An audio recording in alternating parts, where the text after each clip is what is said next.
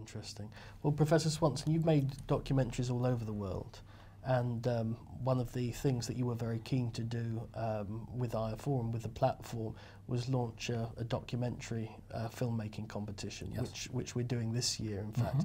Perhaps you'd like to tell us about what sort of things you'd like to see and what you'd hope to achieve with this international documentary competition.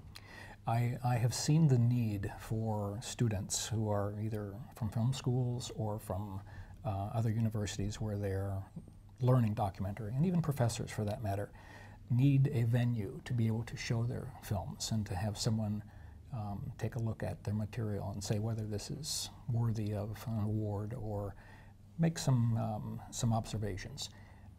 I've found the need for that, especially on an international level. We have contests in America, but many of them are just that. You pay a fee and you might get a certificate, but you don't know who's judged it, you don't know how credible the organization is, and you might even get a trophy that you have to pay for to put on your wall. Yes.